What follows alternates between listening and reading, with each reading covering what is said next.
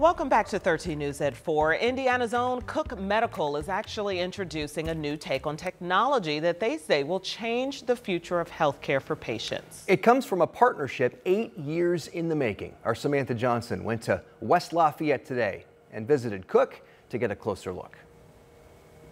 Right here in Indiana, Cook Medical has partnered with a company called Siemens to create the Interventional MRI Suite. They tell me it's the first of its kind in the world. Take a look inside. This is not only meant to help transform how clinicians diagnose, plan, and perform minimally invasive procedures. It's also designed to give patients answers faster and in real time. So we're able to target and maximize that day on that table, so a patient knows exactly, is it cancer or is it not cancer? Peter Polverini is Cook's VP of the Interventional MRI division. He says typically when you get an MRI, you get the scan and you're sent home to wait, sometimes months.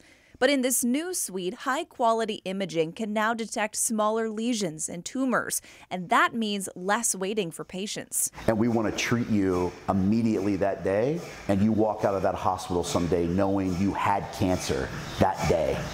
That's the game changer. That's the paradigm shift in medicine. That's what will be the future of interventional MRI. Polverini says this suite is still in development here in West Lafayette, and it will launch for hospitals next year. Samantha Johnson, 13 News.